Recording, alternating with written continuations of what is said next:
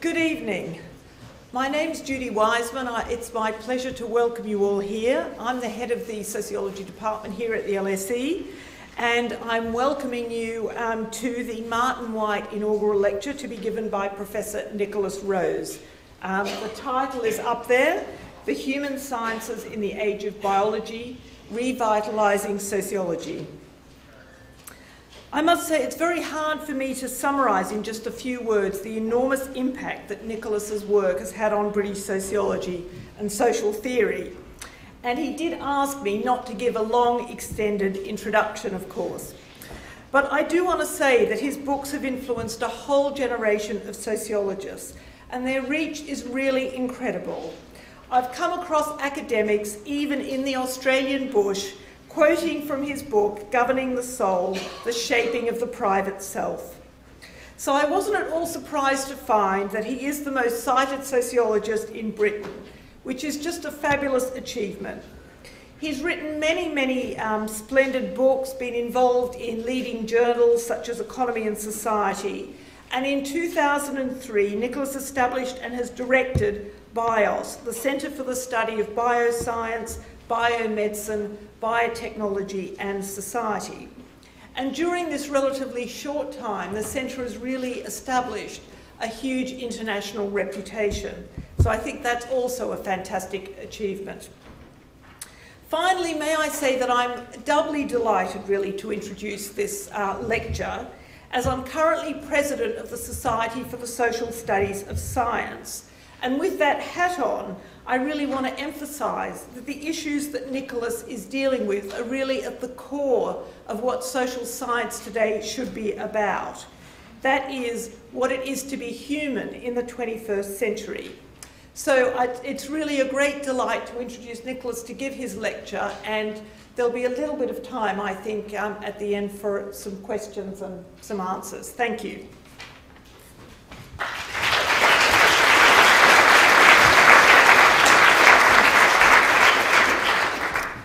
Thanks very much, Judy. I'm delighted that you agreed to chair this lecture. It's very appropriate, since I am going to say things which I hope may have some relevance both to my discipline of sociology and to the social studies of science and technology. And I'd like to thank so many of you for coming tonight in the face of stiff competition. David Miliband, talking just down the road here at the LSE, International Women's Day, Pancake Day, and of course a match between Arsenal and Barcelona, which I know many of you would have much preferred to see. So this lecture is for all of those who've collaborated in the project that is now called BIOS.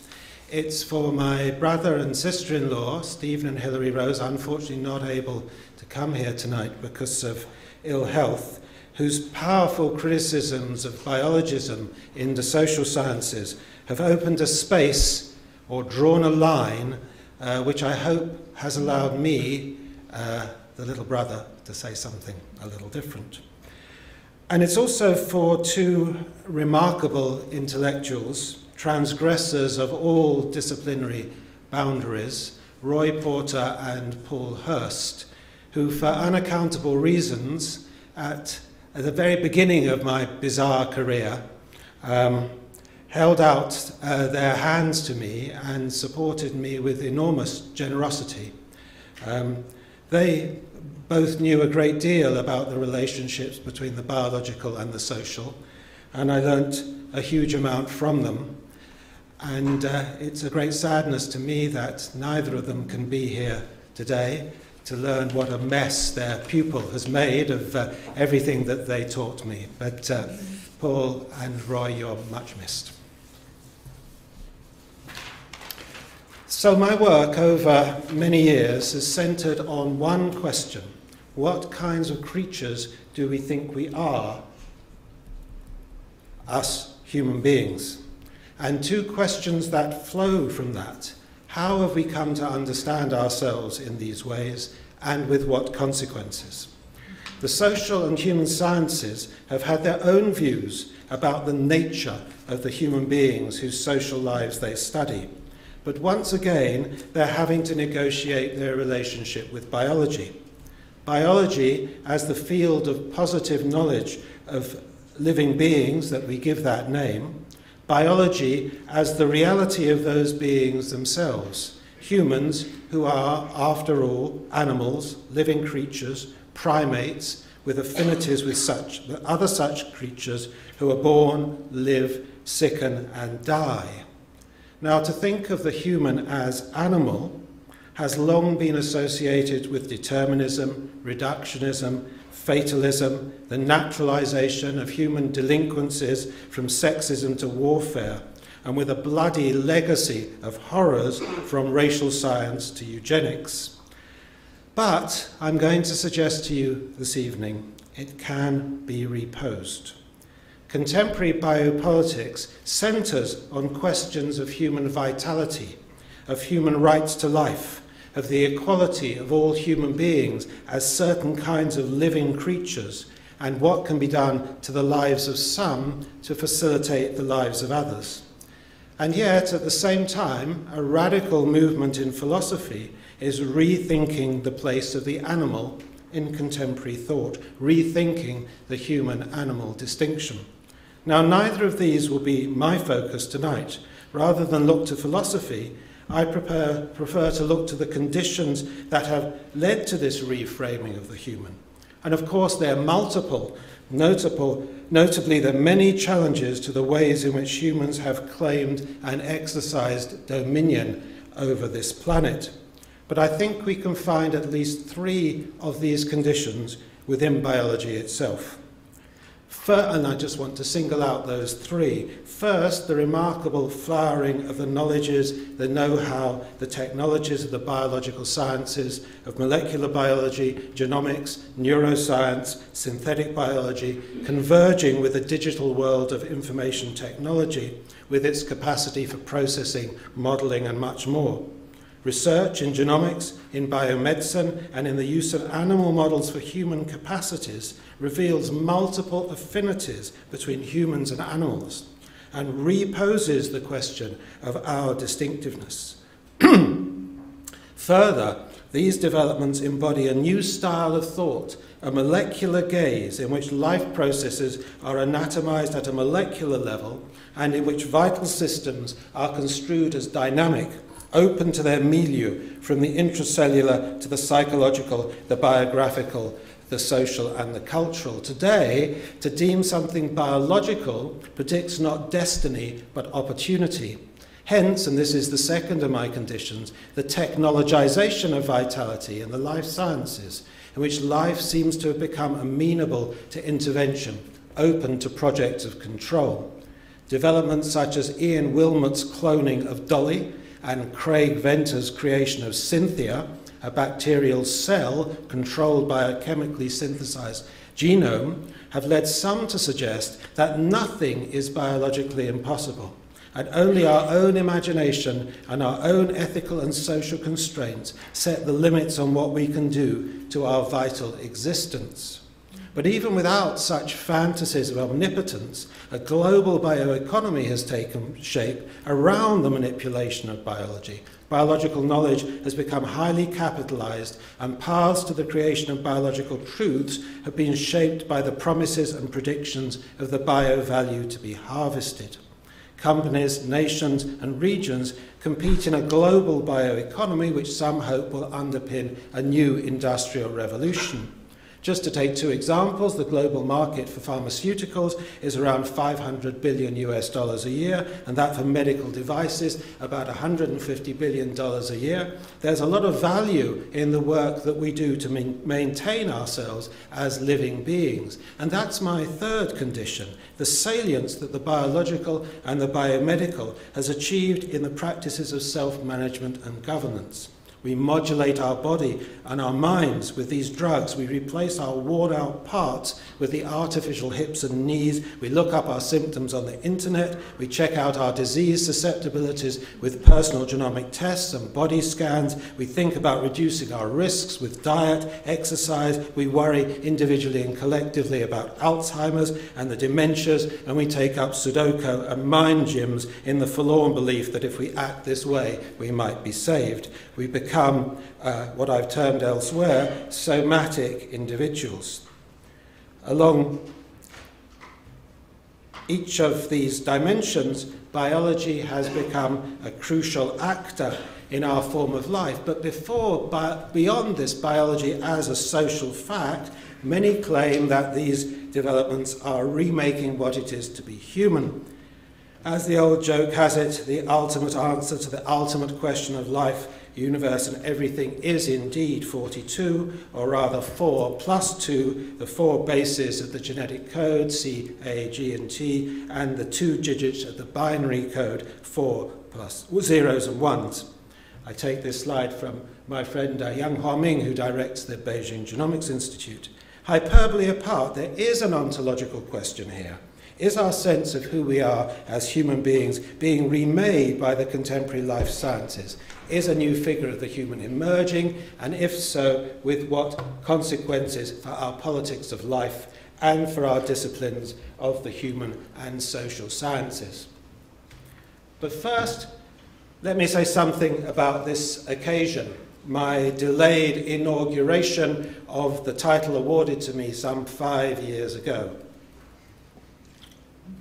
The Martin White Professorship in Sociology was established in 1904 with a donation from James Martin White, a Scottish landowner who was a Liberal MP for one brief year, a great supporter of education. There's a story behind that, which I shan't say. A great supporter of educational ventures, as well as it seems of the pipe organ, and for many years a governor of the LSE. It's the oldest named chair of sociology in England. The first recipient of the chair was Edvard Vestermark, a Finn, whose first book, The Origins of Human Marriage, was published in 1891, although actually the history is a little bit more complicated, as unearthed by my LSE colleague Chris Husbands. There were actually 2 chairs. One was temporary, was occupied by Vestermark part-time, because at the same time he was Professor of Practical Philosophy, first at the University of Helsinki and later at Turku, and as an enticing precedent to his successors, he spent a lot of his time in Morocco. The other chair was occupied by Leonard Trelawney Hobhouse until his death in 1930. According to another LSE colleague, Terry Rantanen, Westermark came to London at the invitation of Martin White, who, quote, as a member of Parliament, has observed that his fellow MPs were ignorant of sociology, a subject then not taught at any British university. White hoped that the provision of instruction of the subject at LSE would eventually correct this parliamentary deficiency, although it's not clear whether he expected them to benefit from Vestermark's views on the relativity of moral judgment and the natural variation of human sexual orientation. Nonetheless, Hobhouse and Westermark gave their inaugural lectures as Martin White professors in 1907, and others who've held this chair, I've put some of them there, Maurice Ginsberg, T.H. Marshall, David Glass. It was a great honour to be awarded the title on the retirement of my immediate predecessor, Stan Cohen, and ever since then I've been wondering what I might say to my adopted discipline of sociology that would be worthy of that heritage, because I started out life as a baby biologist sometime last century. So my own work sits rather uneasily with that sociological heritage. I've focused on the role of the positive knowledges of the human being, psychology, medicine, psychiatry, anthropology, sociology itself, in our societies and our identities. I've argued that at least in the countries of Europe, North America and their colonies since the 19th century, these sciences have been fundamental to our forms of life and our ways of governing ourselves. They've shaped our conduct, divided the normal and the abnormal, and played a key role in managing those lives who live under the descriptions that they themselves have helped invent. Unemployables, degenerates, criminals, delinquents, the insane, the feeble-minded, not to mention the sick, the poor, and all those they've divided into races. These truth discourses about human beings have been tied up with regimes of power. Their very existence and legitimacy as truthful discourses has depended on their capacity to underpin expertise and connect themselves with the governing of persons individually and collectively. And I believe these practices of government have helped constitute ourselves as certain kinds of persons, helped us understand what our nature is as human beings, how we're related to or differ from other human beings, how we should reflect upon our lives, how we should judge them, the very sense we give to notions such as autonomy, freedom, self-fulfillment. They've shaped what we might call, after Max Weber, our ethic, not so much our moral codes, but our way of steering ourselves through our lives, our Lebensführung. Now, perhaps these questions seem eccentric to the core of sociology, but I think sociology has always been entangled with these issues concerning the nature of the human being whose social lives it analyses. And as human beings came to think of themselves as essentially psychological creatures inhabited by a deep psychological space, the repository of their experience, the location of their character traits, their passions, their madness, the targets of education and reform, despite the standoff between psychology and sociology, nonetheless this premise about what human beings were like was written into the very heart of the human and social sciences. The belief that, as Clifford Geertz famously put it a long time ago, man is an animal suspended in webs of significance that he himself has come. But as the 20th century came to the fore, I've argued, this way of thinking about ourselves as psychological beings came to be challenged by another, a way of thinking ourselves as biological, as somatic, a way of thinking of our flesh and our bodies and our health as central to ourselves, not perhaps in the way in which the Boston Women's Health Collective meant 4 decades ago when they coined that slogan, our bodies, ourselves, but nonetheless in some central ways. Of course, there's nothing new in the way in which human beings have given a centrality to their health and their lives and their bodies, but what was new, I argue, is the way in which our flesh, our lives, our minds and our bodies came to be understood as a kind of intelligible biological machinery that could be treated, manipulated, simulated, even replaced as a result of advances in biomedicine. And as a result, I suggested the management of our bodies by us as individuals and those who exercise authority over us produce some radically new ways of steering ourselves through our lives, managing our earthly existence. And this was linked to multiple controversies over the extent to which we should exercise control over this or that aspect of our biology, new reproductive technologies, stem cell research, genetic screening, etc., etc., etc. Now, bookshelves groan under the weight of popular science discussing this new knowledge of our body and minds and speculating about the implications of our capacity to control everything from our cognitive abilities to aging and death. And this is exacerbated by the rather doleful translational imperative which seems to require every researcher in the life sciences to come onto the Today programme and promise that the results of their research will be in the clinic within 3 to 5 years. This is a fantasy, of course. The more we know, the more we realise how little we know. Each dream of control over body and mind is soon met with downsides, side effects, disappointments, nowhere more than in my own special area, psychiatry and mental health. When it comes to human vitality, there's much that cannot be controlled. And as my colleague on the journal Biosocieties, Jack Price, a neuroscientist who works at the Institute of Psychiatry, has recently argued in relation to his own specialism, brain damage, brain reconstruction in the face of damage from stroke, there's no simple golden path or progression from our ability to tackle simple problems to that needed to tackle complex ones. There are many distinct biological barriers that are hardly understood, let alone overcome. Nonetheless, despite the hype, despite the exaggeration, the idea that all living creatures can be understood in some way or other as biological, that their nature is not mystery but mechanism, lies at the heart of this claim that we have entered the century of biology. So what does that mean for the social sciences?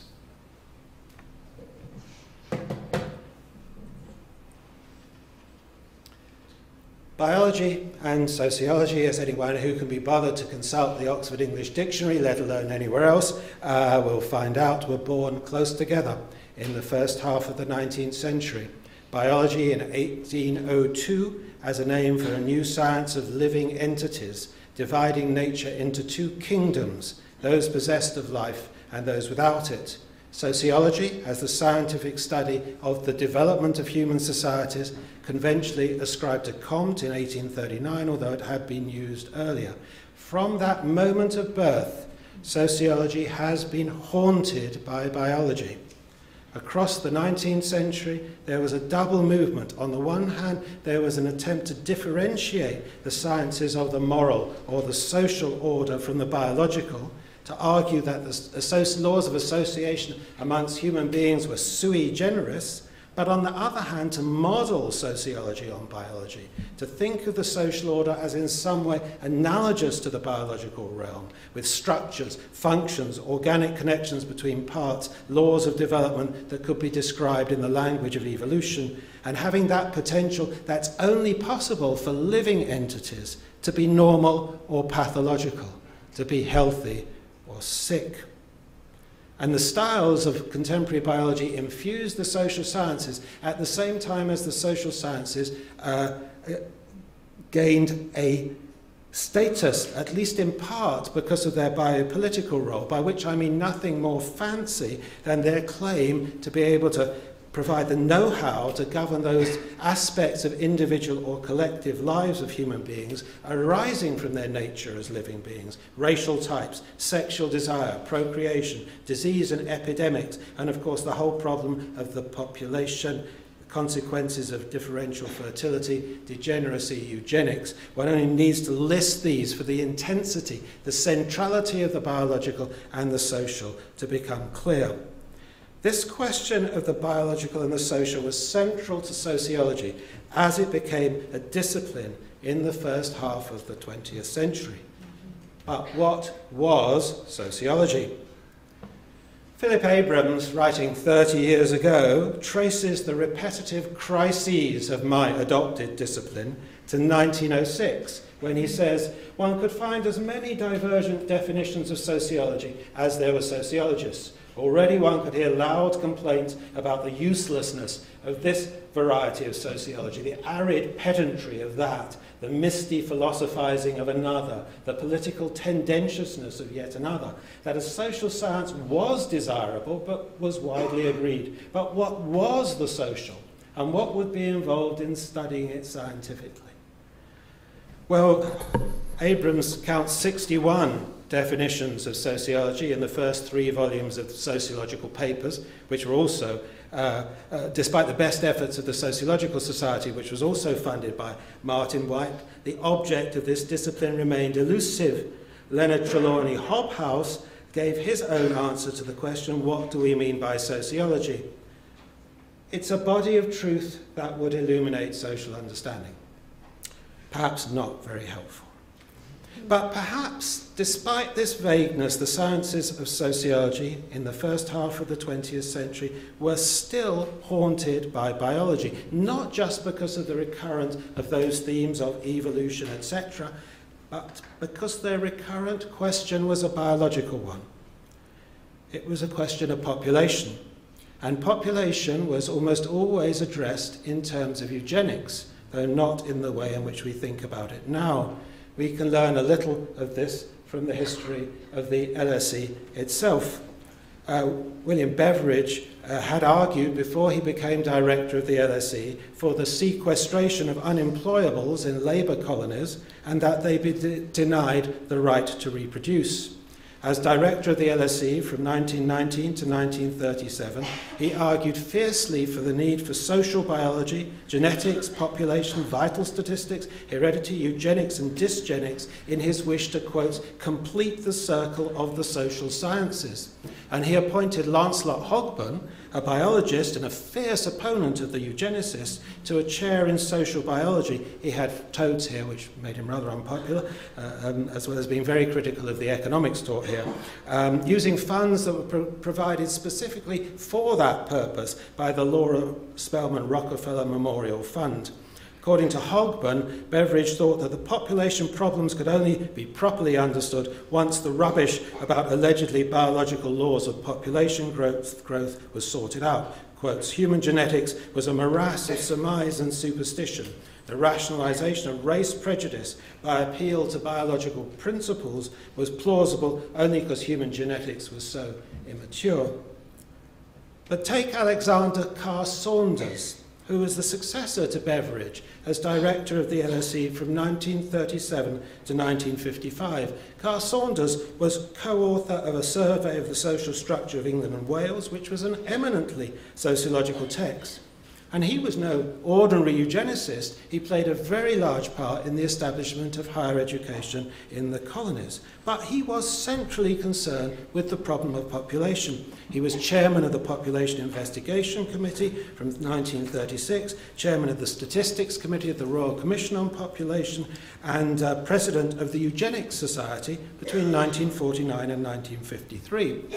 In his little book on eugenics, published in 1926, he argued that eugenics was a science which concerned the part played by inheritance in human affairs. A long way, he said, from what's commonly understood by that term, which, quotes, calls to mind proposals for getting rid of persons with undesirable innate qualities and encouraging bringing into the world of well-endowed children. He uses a lot of evidence from social surveys to cast doubt on eugenics, but nonetheless, he argues, quote, the secession of selection, which is a consequence of our efforts to mitigate the lot of the less well-endowed among us, may permit the survival of unfavourable mutations, and hence modern conditions may be allowing deterioration to occur. He wrote a book on young offenders, which he published in 1942, but in the same year he delivered the Hobhouse Memorial Lecture under the title The Biological Basis of Human Nature. He made many criticisms of eugenics, but this is how he concluded. It's nearly 80 years since Galton set the eugenic movement on foot. He may have been over hasty, but it appears that we now have sufficient information upon which to take action if we so wish. ... The Romans, it has been said, prided themselves on being the degenerate descendants of the gods. We pride ourselves on being the very creditable descendants of apes. We shall cease to be a credit to our ancestors if we allow our genetic inheritance to deteriorate. 4 years later, John Maynard Keynes presented Carr Saunders with the first Galton Medal, 1946. In 1946, Keynes described Carr Saunders as, quote, the founder of the most important, significant, and I would add genuine branch of sociology which exists, namely eugenics.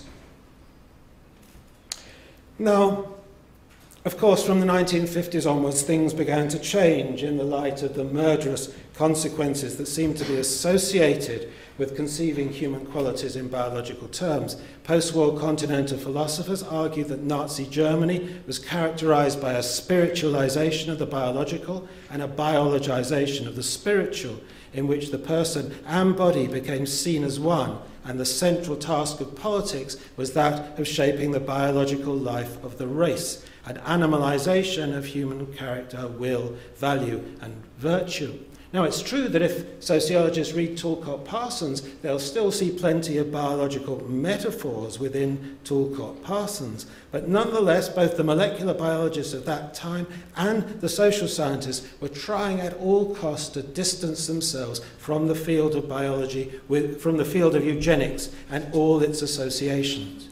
By the 1970s, it was sociological common sense that fatalism, determinism, reductionism, sexism would follow inescapably from any engagement with human biology, either as an ontological question, what were humans really like, or as an epistemological one, what can biology tell us about the forms of life that humans have made for themselves?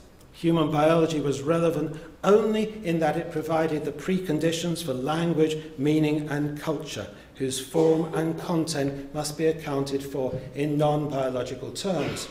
And all the controversies that followed about race and intelligence and all those other related matters seem to confirm that negative judgment on all those who imported vulgar biological notions into their diagnoses of social ills and their prescriptions for social policies. The evidence of 2 centuries seemed to place the biological for all time on the side of a reactionary politics that tied human beings to a fixed nature. To be progressive, to aim for social change, required keeping biology in its place.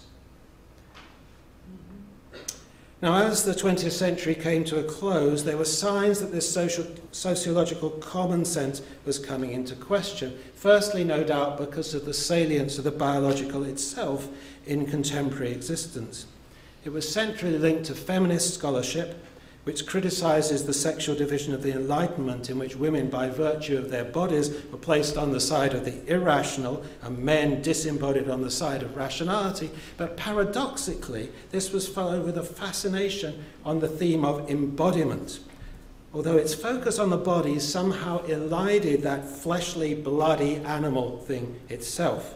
The living body was more directly at issue in the many telling feminist studies of reproductive biology, reproductive technology, with their delicate tracings of the way in which biological knowledge was managed, lived, employed, contested, and intricated into the lives of women in reproduction, kinship, and parenthood. And this was followed by a range of insightful studies of the new relations between biological knowledge, medical intervention, and the management of bodies. We came to understand the ways in which the capacities of the body were shaped by cultural expectations, its normativities and pathologies were socially constructed, and features once considered natural, gender, sexuality, race, age, disability, were performed according to cultural scripts. Now, more recently, some participants in these debates have become critical of their overly discursive nature. They've argued for a turn to materialism, sometimes via the apparently radical recognition that non-human entities, from atomic particles to bacteria, have played an active role in human history. However, most of those who thought this way have taken their instruction from philosophy rather than from biology, looking to Bergson, Merleau-Ponty, Whitehead, Deleuze, in order to develop a conceptual framework that, to use Karen Barad's phrase, can meet the universe halfway. And even the recent interest in the affects in the human sciences, while it sometimes refers to research on bodies and emotions, prefers to turn to Spinoza rather than to neuroscience to anchor its arguments. It rarely refers to biological truth claims about processes in actual fleshly bodies and brains themselves. In another vein, there are a few within sociology who've argued against the premise that human bodies are infinitely plastic, malleable, shaped without constraint, and have argued for a new relationship between the social and the biological sciences, what some have termed a material corporeal sociology. But by and large, they remain a minority. Social psychologists and cognitive anthropologists have been happy to embrace the apparent objectivity that molecular biology and neuroscience might give to them, perhaps in the hope that they'll gain a new respectability as a result, but most from the social and human sciences have fought against the incursion of biology into social analysis. They've spurned the self-proclaimed openness of biological thought to social factors. So that's where we now stand. And in the second part of this lecture, I'd like to ask the question on that, after that rather long preface, where, or perhaps better, how should the social sciences be concerned with biology today?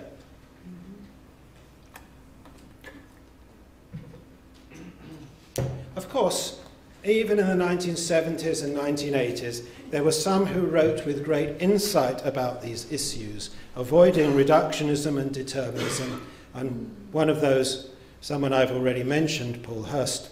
It was certainly unusual to open an introductory sociology book with the words of an evolutionary biologist, but Social Relations and Human Attributes, which Paul wrote with Penny Woolley and published in 1982, does just that. It opens with a quote from Theodosius Dobzhansky, written in 1955. Human society and culture, he says, are the products of the biological evolution of our species, but yet human phenomena, and he mentions intelligence, the capacity to use linguistic symbols, and culture, affect the biological evolution of man so profoundly that it cannot be understood without taking them into account. Human evolution is wholly intelligible only as an outcome of biological and social facts.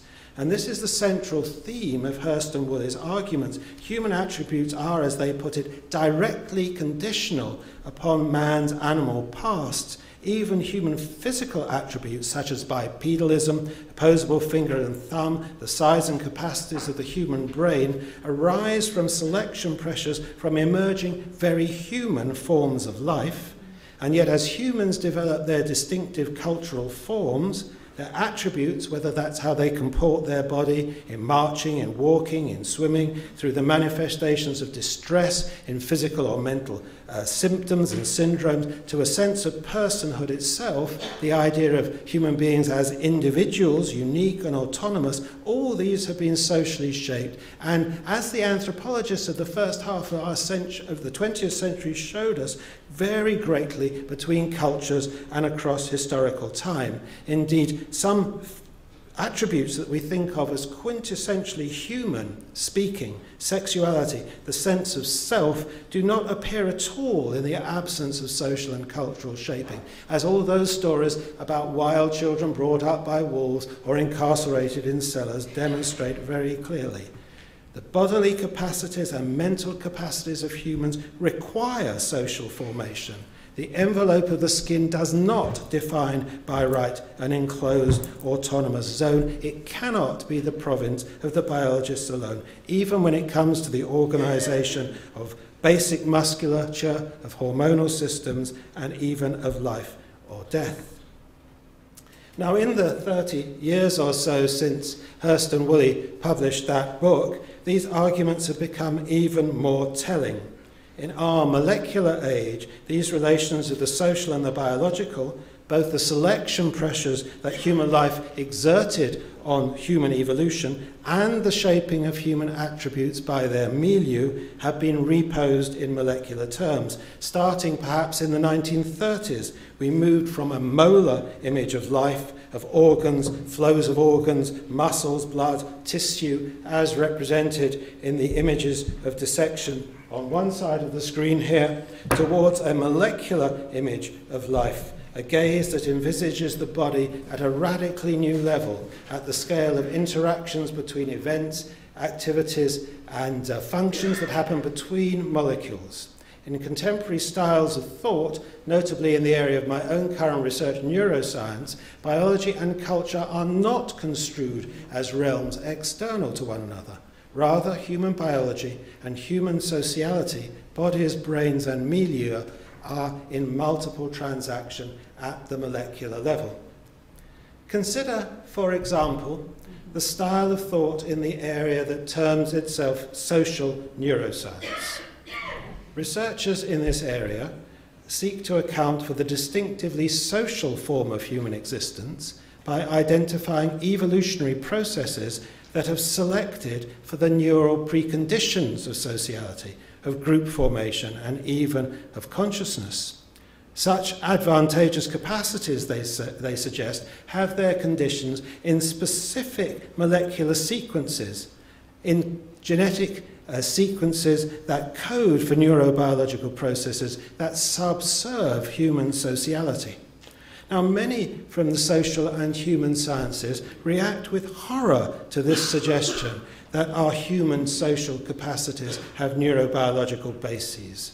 They feel that their space is being colonized, their expertise is being displaced. Instead of understanding humans as uniquely speaking subjects, this reduces them to mere puppets of their brains.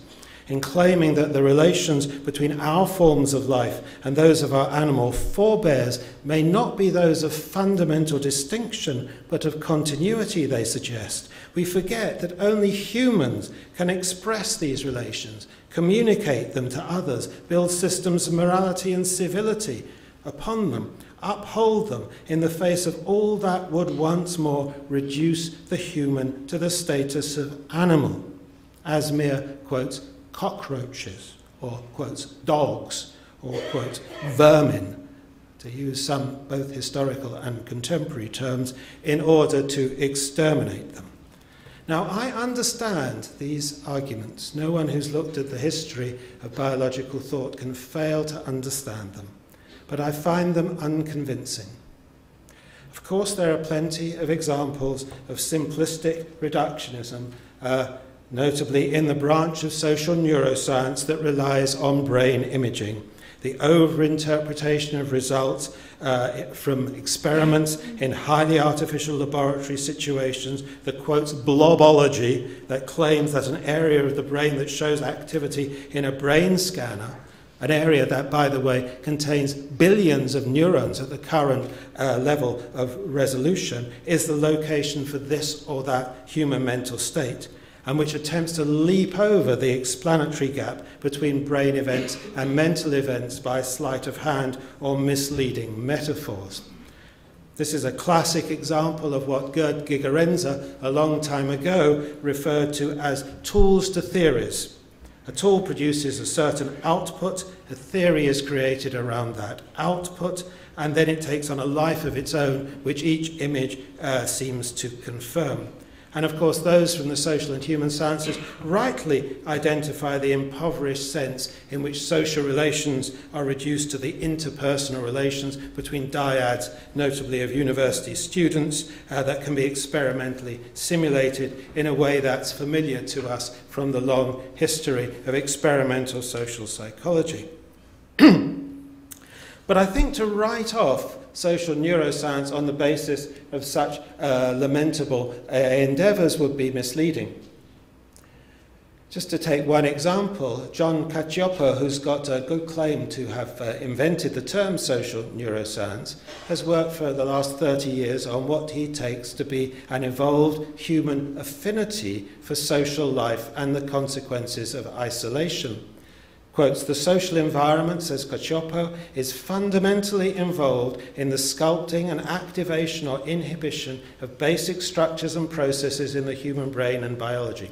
Social isolation, or perceived social isolation, that is loneliness, gets under the skin to affect social cognition and emotions, personality processes, brain, biology, and health.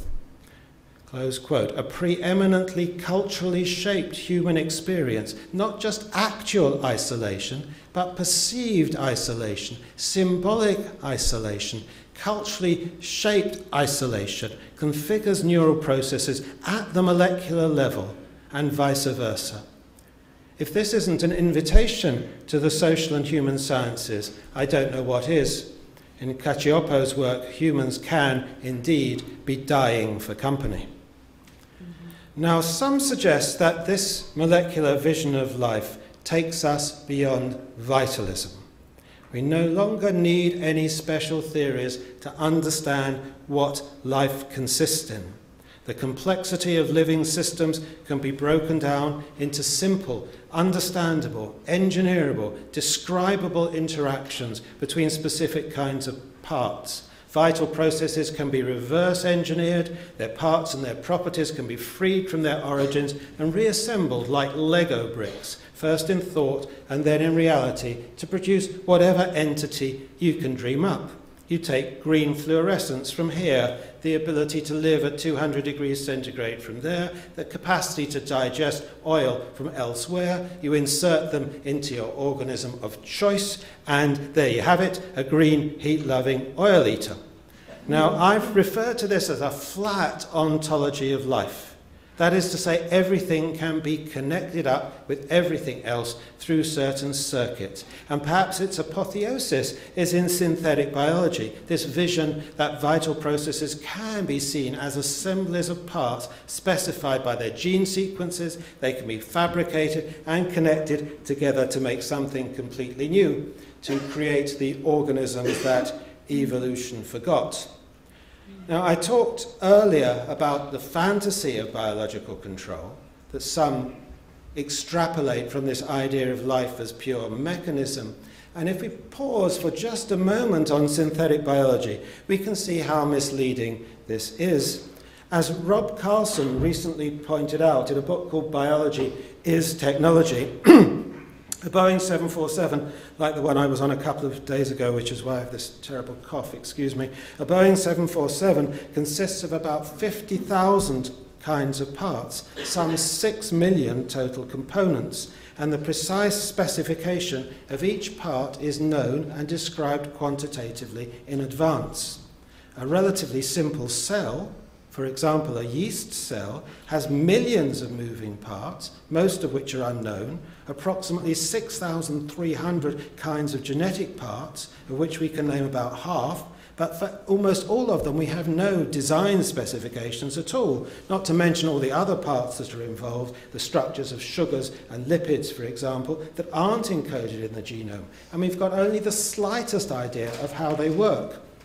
A human body has something like 10 to the 14 or 100 trillion cells, like yeast cells, not to mention all the microbes that inhabit us. And as for the human brain, one estimate suggests that it contains about 100 billion neurons, each of which are different, with 100 trillion synapses or connections between them.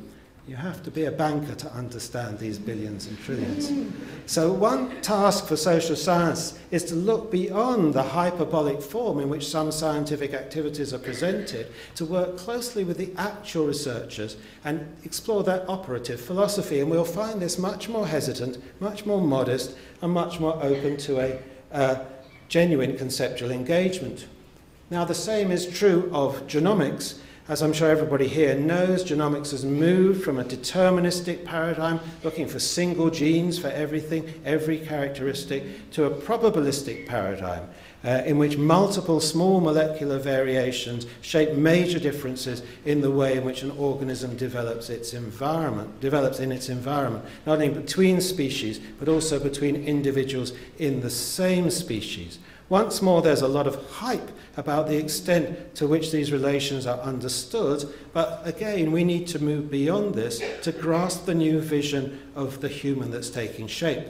On the one hand, at the genomic level, researchers are finding multiple remarkable continuities between even simple animals and humans, and yet when it comes to multicellular organisms, let alone primates, the genome is not the book of life or the code of codes, not the digital instructions for making an organism, but something rather different. Jacques Monod was wrong when he asserted famously that what was true for E. coli was also true for the elephant. The challenge is to understand that difference if we're to have a real feel for the organism. Now, some of you may know it's 10 years since the draft sequence of the human genome was published, and to mark that point, the eminent genome scientist Eric Lander published in Nature a couple of weeks ago a review of where we've got to. And he pointed to our growing realization of how much we now know that we do not know.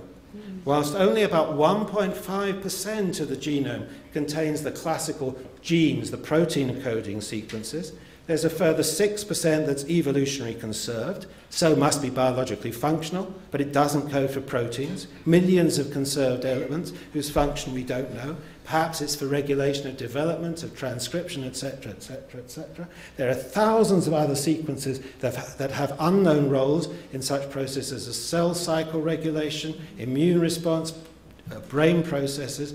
Genome sequences are one-dimensional, but chromosomes are three-dimensional. We know nothing, very little about the implications of configuration. We may be just beginning to understand the implications of the so-called single nucleotide polymorphisms in genes, but we know even less about the effect of all sorts of other variations. For instance, copy number variations, where whole genetic sequences are duplicated. We're moving away from the idea that you can find simple genetic similarities amongst common complex disorders. And even in conditions where we have a clear idea of heritability, such as certain forms of breast cancer, the proportion explained by what we know of genomics is small.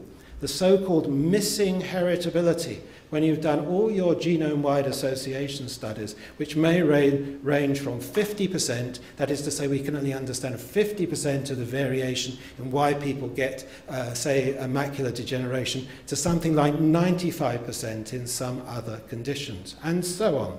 The more we know, the more we don't know. And the more we know, the more we find ourselves moving away from the idea that the genome is the prime mover, the uncaused cause, and towards a style of thought that sees the genome as much affected and shaped by all that's around it as it shapes it. The recognition of the inseparability of vitality and milieu does open a new role, in my view, for the social and human sciences. Take the very well-known work of Michael Meany and his colleagues. Meany and his group of work from the 1980s on the effects of early experiences on rodent behavior, on what is now called epigenetic programming. The mother's behavior towards her pup shapes the expression of genes through altering methylation. This shapes neuronal development in the pup. Hence, it shapes the pup's own behavior towards its offspring. By 2009, Meany and his group were suggesting that these findings could be translated to humans. There were common effects of variations in maternal care on epigenetic regulation in stressed rodents and in suicide victims with a history of child abuse. The brain, it seems, no less than the psyche before it, is open to environmental inputs, but yet in another blow to genetic determinism, there is no one-way traffic between genotype and phenotype. But there are constant transmissions modulating gene expression with consequences that might flow down the generations. How should we react? Should we, from the social and human sciences, react with horror to such arguments? I don't think so. Is it a threat to our conceptual and moral delineations of the human that stressed rodents? Oh, there they are. That stressed rodents might share something with stressed human beings? I don't think so. Should we work with these researchers to understand the strengths and weaknesses of their animal models, to seek to model more closely the effects of history, culture, and sociality, to guard against the rush to immediate translation into policy and practice? Yes, that would be a way of revitalising sociology that would not threaten it, in my view, but bring it once more into alignment with the positive knowledges of the creatures whose relations we seek to analyse and perhaps even to improve. So in all these areas of the life sciences, despite their differences, a style of thought is emerging of constant transactions across the apparent boundaries of the organism that constitute shape and support vitality at timescales from the millisecond to the decade, at levels from the molecular to the cellular to the organism itself. Of course, this thought style operates in many different ways, and of course there's no single relationship that the human sciences and social sciences might have to them. But one thing is clear: it's not going to be in terms of some generic relationship between those two enticing yet illusory totalities, the body and society. Now, I think this relationship should be as fruitful for the life scientists as for the social scientists. I put 3 areas on the brain, 3 areas on the slide, thinking naively I might have a little bit of time to talk about each of them, where I've worked a little bit myself. Neuroscientific arguments about the adolescent brain, neuroscientific arguments about the early signs of criminal traits, neuroscientific arguments about the use of biomarkers to diagnose psychiatric disorders. I think in all those 3 areas and more, areas that are having very significant consequences for social and legal policy. There is a real need for the social sciences to understand and engage and criticize and extend and deepen the kinds of analyses that are going on here. But despite the warnings of those who fear the consequences of placing humans amongst the animals, I believe that this opportunity for engagement places a certain demand on us that's both conceptual and ethical.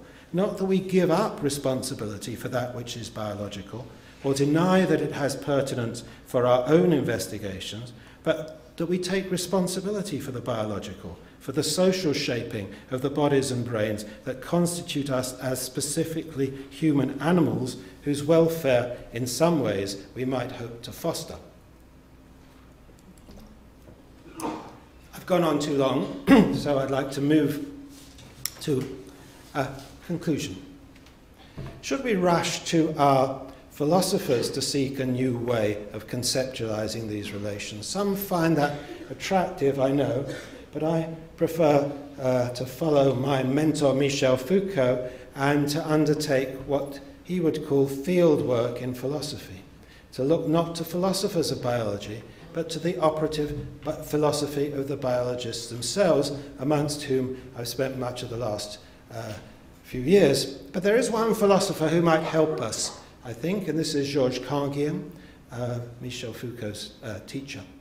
In one of his characteristically enigmatic statements, the French philosopher and historian of biological thought, Georges Canguilhem, remarked, "The thought of the living must take from the living the idea of the living," which means, I think, that at every historical moment, the way we think about how we should think about vitality must be informed by, shaped by, premised on the very ways in which vitality itself is understood in the sciences of life.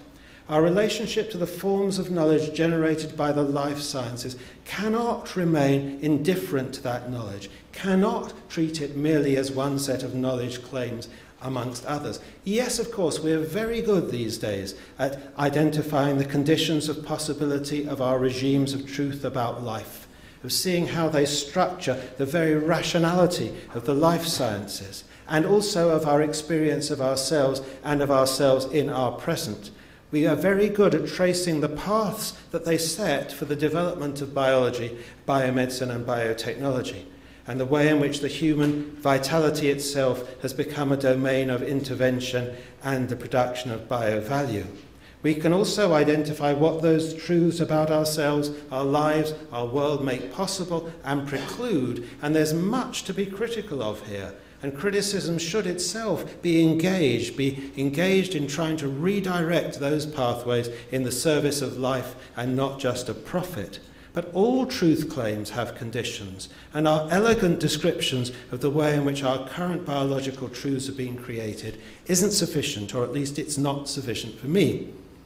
In another of his suggestive phrases, Georges Canguilhem remarks that every mode of biological reason is in a certain way also a philosophy of life.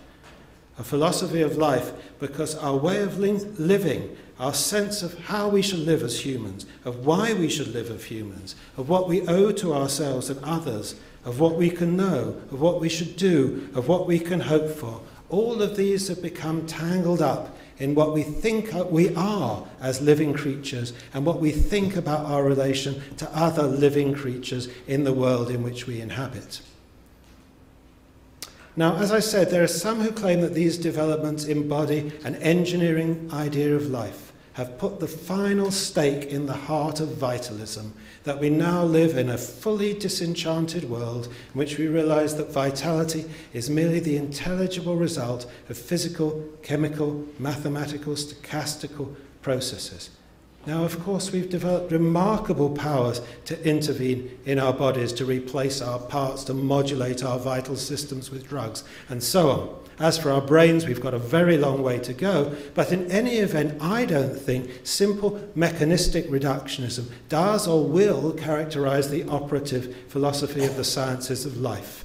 As they develop across the 21st century, I don't think we'll come to regard humans or other living organisms as merely machines open to our fantasies of total control, even if that may be the tone of some popular pronouncements. Vitalism, and this is something that Kangyam taught us as well, should remain as a constant reminder of the self-organizing, dynamic, self-regulating complexity of living systems, the fact that unlike machines, they exist and develop in time and space, and the inseparability of organism and milieu in the real world.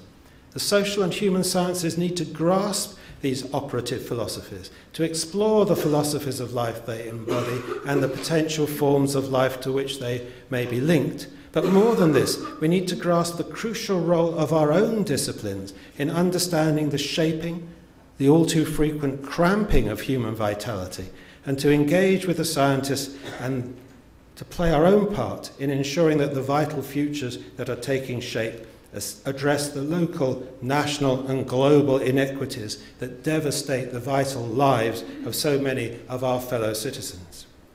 Now, there are many good historical reasons why those in the social and human sciences who consider themselves progressive have been highly critical of attempts to build a positive relation with the life sciences. But I suggest that this dread of reductionism, determinism, locating humans among the animals is now misplaced. The question that we have to confront, I suggest, is how to configure a new relationship with biology, one in which we both recognize the provisionality of the knowledge claims in the life sciences and have a kind of affirmative relationship to the new, open, dynamic relations between the vital and its milieu that is taking shape. This requires us to recognize that the social and human sciences are also sciences of the living. And in my view, we must move beyond description, commentary, and critique, beyond the study of downstream implications, to insubordination or subservience to the wonders of science, some wide-eyed embracing of every latest pronouncement, let alone the displacement of our own hard-won expertise into the process of social shaping of human lives. In truth, it's hard to know how such a relationship might turn out.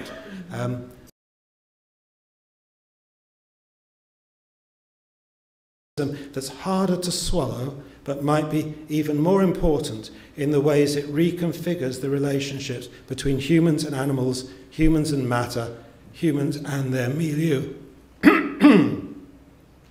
Some of you may also remember Michel Foucault's words at the end of The Order of Things. The figure of the human, whose uniqueness was the organizing principle of knowledge and morality, he argued, was held together by a certain historical a priori, which made the human a unique and privileged place as both the subject and the object of positive knowledge. It was the unspoken premise, the uniqueness of the human was the unspoken premise of the human sciences. For Foucault, it was the advent of structuralism that would transform this framework, displacing the figure of the human from the throne that he had built on the premise of our uniqueness. Almost half a century later, it's not to structuralism, I think, but the life sciences that we should look if a new figure of the living is taking shape. And if a new figure of the living is taking shape, if facing the old like a face drawn in sand at the edge of the sea, what part might the human and social sciences themselves play in the new figure of the human that is being born? That, I think, is the challenge for those who hope to revitalize our own disciplines for the 21st century. Thank you for your attention.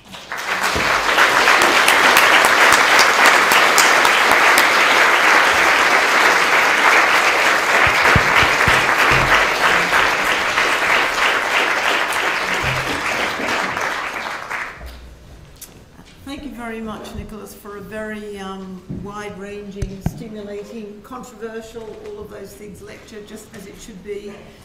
We've got about 15 minutes for questions and discussion, and there are mics around, and I wonder if you could put your hand up so they can get lined up. And right, there's someone down here, and perhaps you could just say your name before you speak. Sorry, there's one there. Do I see another hand?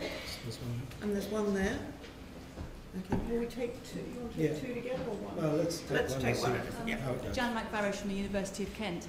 I'm not clear whether you're arguing that some sociologists ought to engage in a critical and friendly relationship with the most advancing neuroscientists and those that aren't kind of expanding their claims beyond their knowledge at present, or whether you're saying that all sociology needs to orient itself in this direction. I wasn't clear, because you're talking about reinvigorating sociology through this engagement. It seems to me much more than just a kind of partial and critical engagement with a new area of science. Oh, it would be far too ambitious of me to try and reconfigure the whole of sociology. But I do think that if those working in many different areas begin to recognize that sociology and the human sciences more generally are sciences of the living, that certain things might begin to change. Certain of the ways in which sociology has characterized over the last 50 years some of its most fundamental questions. Let's take a very basic one, the intergenerational transmission of social deprivation. Or to take another question, the outrageous global inequalities in life expectancy at birth. Or to take another one, the ways in which the pharmaceuticalization, if I can call it that, of human existence takes some problems as central and takes other problems as not central. Okay, we can look at many of those questions without recognizing that the entities on which these practices operate are living human beings. But I think we go quite a lot further and perhaps quite a lot deeper if we realize that what's at stake is more than just a layer of culture. It's the very form of living itself. Questions of global inequality. And as I said right at the very beginning, central to our biopolitics is, I think, this idea that all humans, no matter what distinguishes them, have one thing in common, and that is that they are living creatures, and they deserve to be treated as living creatures as such. Is that not what evokes those enormous outpourings of anger and sympathy when we see our fellow living creatures dying of HIV and AIDS or starving to death? It is at least in part because they are living creatures. And I know that we can be, to some extent, we can be cynical about that, but I think perhaps about the emotion that those kinds of images draw forth from us. But I think they should be treated as topics for investigation rather than for critique. Okay, well, one there, and then one behind. Okay. Just here. Can we take these three together? Okay, yeah. Yeah, why don't we just take these three together, yeah? Thank you for your speech. One question that I sometimes concern is that we human beings are more like social animals and not anymore like basic biological animals, is some question that involves evolutionary biology. So I think that, or like genes of gay and lesbian in terms of evolutionary biology, or natural selection or sexual selection. Thank you. Okay. Michael, yeah.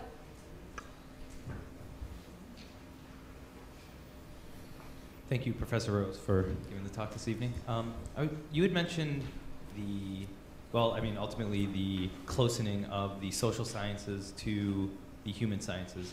I was wondering if you got any sort of impression that any similar conversation or analogous conversation is going on within the human sciences, or is this something that the social sciences, this is something that we need to confront head on, and is there like a reciprocal voice coming back from the human sciences? And then behind, yeah. Emmanuel Uigo, LSE Ideas. I'm curious about your views of fMRI work, because I've been following this, that certain emotions trigger activity in the prefrontal cortex or the amygdala. I think it's quite useful. The problem is that the device is designed for use for just one individual. So insofar as economics focuses on individual decision-making processes, it's more suited for that kind of social science work instead of sociology, where you have more interaction. Would advances in fMRI machines that allow multiple individuals to interact solve your problem with fMRI work? Okay, can I take those three? Yeah. Can I take them in reverse order, if I may? So the question about fMRI is precisely the question, or the kind of question that seems to me to absolutely demand the sort of dialogue which I've been setting out a kind of manifesto for. And I think there are many, many different reasons for that. The first is, as you say, that fMRI work currently at least looks at human beings isolated one at a time in very expensive, very noisy machines in laboratory situations, playing artificial games and observing the patterns of activation in their brains that change when they're playing and not playing those games, and then making it seems to me quite excessively baroque interpretations of the results. How human beings' brains operate in social situations is, I think, pretty much unknown to contemporary fMRI work, as indeed is the sort of is the way in which one might get beyond. And I know many people who do that brain imaging are trying to get beyond what I refer to rather dismissively as blobology. That is to say that because you see the activation in one particular brain region, you begin to believe that that brain region is the locus that is specialized for that particular kind of activity. I mean, just because a particular region of a car engine heats up when the car is going along, that does not mean that that is the motion center of the car. That's not the motion center. At the moment, our levels of resolution in fMRIs are at many, many scales below the levels of actual brain activity. About 1 billion neurons are in every Vox cell of your fMRI scan. So if you're actually interested in what's going on at the neuronal level, etc., etc., etc., etc. Does that mean that this capacity to see what is happening or to in some way or other visualize what's happening in the human living brain, does it mean it's nothing? No, of course it's not nothing. It's a tremendously powerful tool. Does it mean we have a picture of activity in the living brain? No, talk to any brain imager, and I can see one right in front of me. Talk to any brain imager or go and see the brain imaging being done, and you'll know that this is a picture which is not like the picture of a photograph. It's not even like the picture of a structural scan. It is something completely different. So here is where I think that social scientists, with a knowledge of the technology, with a good relationship with the researchers, with an understanding of the context in which human activities are carried out, can enter into those kinds of dialogues. So that's what I'd say. I'd talk for much more, but I don't have time. I think there are debates. I wasn't quite sure what you meant by the human sciences, and the distinction between the human sciences, the social sciences, and within all the social sciences is tremendously blurry. If you mean by the human sciences the arts and so on, then I think there is a great and perhaps over-great interest in brain imaging in the arts at the moment, in trying to identify the neural basis of aesthetic appreciation and so on and so forth. Often it seems to me entranced by the images in the brain, from the brain scanner. Does that mean that we should not, that it some way or other diminishes our sense of what is beautiful or what we appreciate aesthetically in music, in images, by understanding the brain processes which are activated by seeing or hearing? Is that somehow a threat to some ineffable human creativity that can only kind of valorize itself if it has nothing to do with our existence as living creatures? No, I don't think it is. If the other part of your question was, are the scientists, are the brain imagers, are the geneticists, Are the people working on epigenetics, are they reaching out to the social sciences? Well, I think in a sense they have opened an opportunity for us. And to some extent they have reached out a hand to us, but I don't see very many of us grasping that hand, even if critically. And that's what my little manifesto today was supposed to say. Don't give up your criticisms. Don't give up your recognition that many, many human attributes are not in any simple way the product of evolution that's selected for selfish genes, because if you do so, you'll come up with some very contorted explanations of human sexuality, of homosexuality, of gays and lesbians, and so on and so forth. Of course, our human attributes are fundamentally culturally shaped, and that's the same with our sexuality. It's fundamentally culturally shaped, and to say it's culturally shaped is not to say that it doesn't, that what's happening is not the shaping of our biology at these very fundamental levels. I think it is the shaping of our biology at these very fundamental levels, and I think at those very fundamental molecular levels, those things are shaped in ways that one is at least beginning to understand how social experiences get under the skin, to use that term that's very frequently used. I think if we turn our back, if we social scientists turn our back, or if we social scientists think that everything is like the naive simplifications of evolutionary psychology and doctrines of the selfish gene, then we won't get very far in this debate, which I would like to try and encourage. You want to take one more? Oh, well, there's loads more, actually. Okay. All right. Actually, I was wanting to ask you some things, but I won't, actually. Sorry. I'm going to take Tom at the back as well. Yes, okay, the two.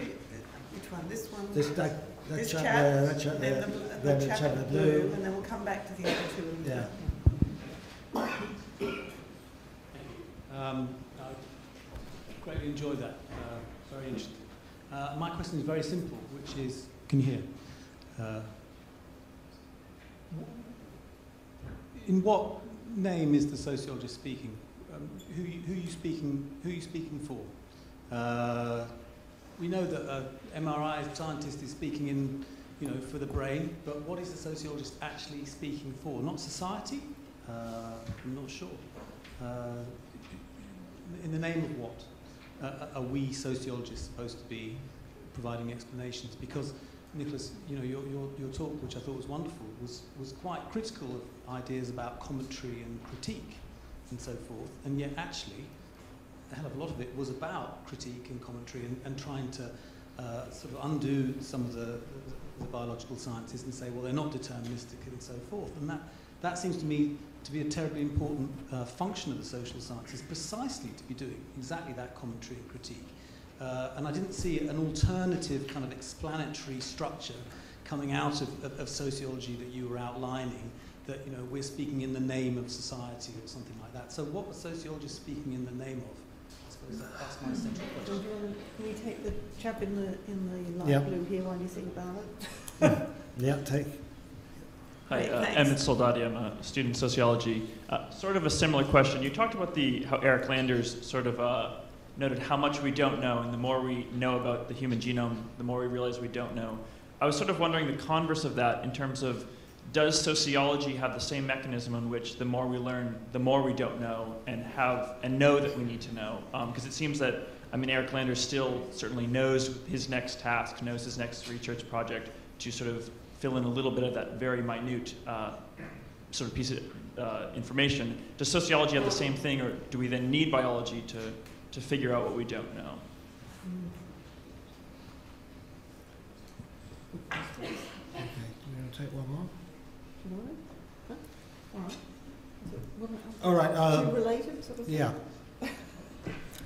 Two. Very challenging questions. Look, if I knew the answer to all the questions that you're asking me, I wouldn't have put this lecture together. If I didn't think it was worth a wager, I wouldn't have detained you here for an hour and a half. The second question tempts me to a critique of my own adopted discipline of sociology. Does sociology know what it doesn't know? Does sociology build on the past? Is sociology a discourse organized around truth and shaped by the elimination of error?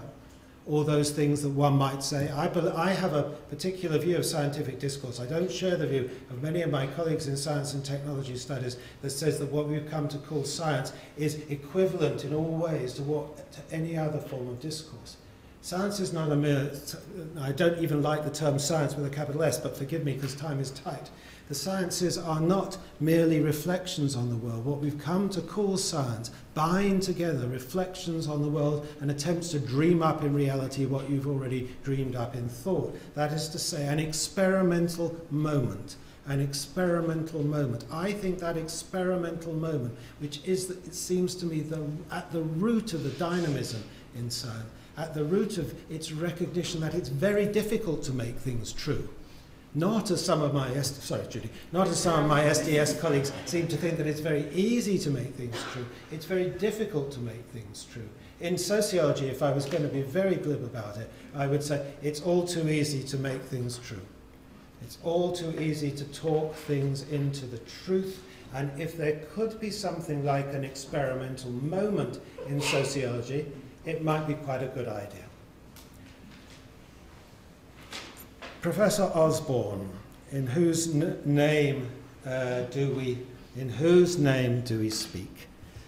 Well, I'd like to say we speak in the name of life, in the name of living, in the name of what it is as living human creatures, and in a peculiar way to recognize something that I think was recognized, how in whatever horrific form it took in eugenics and so on, that idea of humans as vital creatures, living, reproducing in populations, shaping their biological comportment through their social interactions and so on and so forth.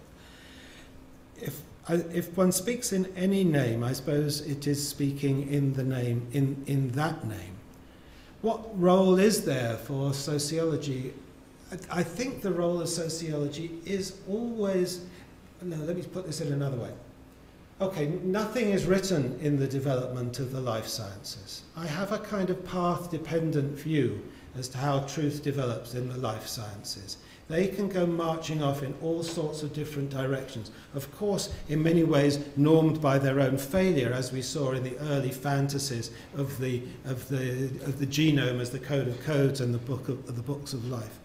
It's not written anywhere that the life sciences will move in this open, dynamic, interactive vitalism in its milieu kind of direction. That's not written. And whether it takes those paths or whether they take a simplistic, reductionist, determinist path, I think has something in some tiny little way, some tiny minuscule little way, since the social scientists don't have so much traction in the world, some tiny minuscule little way to do with the social scientists and how they themselves work in these situations. Yes, critique, yes, constant awareness and critique of those simplifications, but why not just latch on to those tiny parts that seem to us to open the space to those things that we've known for a very long time. We've known we didn't need neuroscience to tell us that early childhood experience had consequences way beyond, etc. We didn't need brain imaging to tell us that. We knew that, and we have some very good accounts of that coming from the social sciences themselves. So let's latch on to those places where we can have those dialogues. Let's not say that everything that comes out in the latest pronouncement from the genome scientists or whatever has to be treated as unassailable truth. Let's learn enough about what's going on to be able to engage critically. In the answer to the earlier question about the human sciences, I suppose what I meant to say, and I can't even remember now if I said it, was that what I would really like and really hope for would be that there would be a critical mass of people on the other side of this, in the neurosciences, in molecular biology, in molecular genetics, who didn't just hand wave towards the environment and gene times environment interactions and all those kinds of things, but actually did demand, not just hope, but demand that our expertise, such as it was engaged. There are a few of them. I know some of them. I've been fortunate to work with some of them. And there's certainly some younger people who work that way, so I think there's an opportunity that's open. Otherwise, I wouldn't, as I said, have taken up an hour and a half of your time this evening. Yeah? Yep. Yeah. I know there are many other questions, and it's been a fantastic and stimulating lecture, and there are loads of things that people want to ask, including myself. But I think as it's drawing to 8 o'clock, I'd like to thank Nikolas for a marvellous lecture, and also to invite you all to come and have a drink with us, both to kind of celebrate the lecture and perhaps also have a drink for the centenary of International Women's Day. Yes, so on both those scores, and I'd like to thank Nikolas now for a wonderful lecture.